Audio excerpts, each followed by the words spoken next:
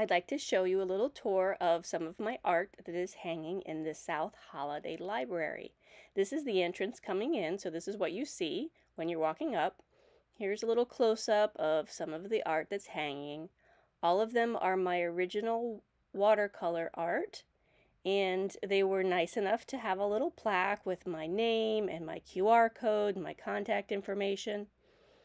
And I'd like to show you a little bit about the inspiration behind some of these paintings.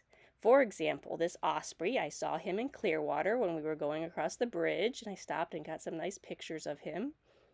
The toucan here, we met in Honduras. You can see he's very curious and on my head here. These tulips, I saw them in Cincinnati, Ohio. Beautiful tulips there. This little chubby squirrel, we met him in Homosassa. I thought he was cute and I wanted to paint him.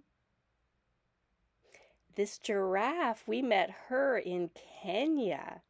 And as you can see in this video, I even had the opportunity to get a kiss from her.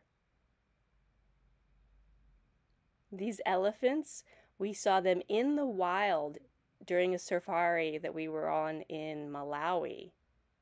And this coming back home is in Starkey Park, a sunset that we saw while we were walking our dog.